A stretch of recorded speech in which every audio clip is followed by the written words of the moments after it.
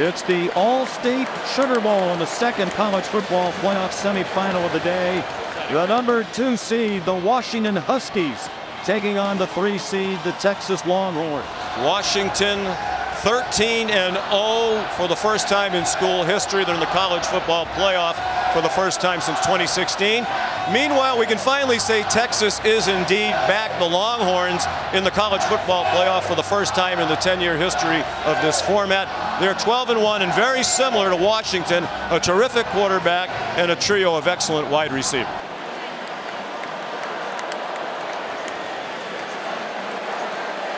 On 1st and 10. 3 minutes in. Play fake by Penix. They brought extra rushers to the horns, and the throw's right on target. Jalen Polk spins away. Jalen Polk being chased and tackled by Terrence Brooks at the 2-yard line. And they'll pass several of those teams ahead of them tonight. On 1st and goal, Johnson to the end zone. No signal yet. The Husky fans think they scored. It is a touchdown. Jaden Blue. Touchdown.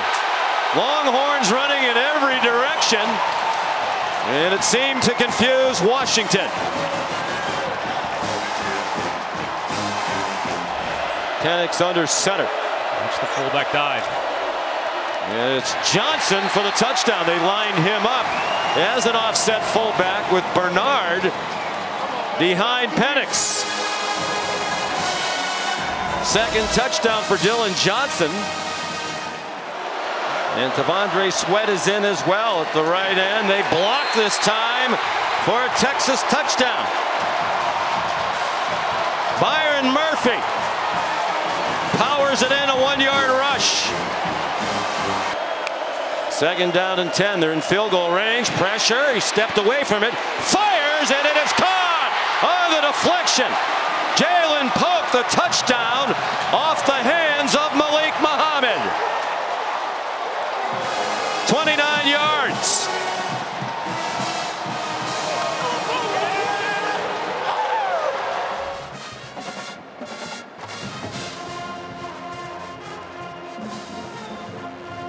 Tied at 21, a statistical edge for Washington. They outgained Texas 305 to 213. Big first half for Michael Penix, 255 yards through the air. Will Stone kicks off. It's another touchback. Let's check it. They frequently run the play clock down a lot. In the end zone, touchdown, Jalen McMillan. 19 yards, and the Huskies lead for the 4th time tonight.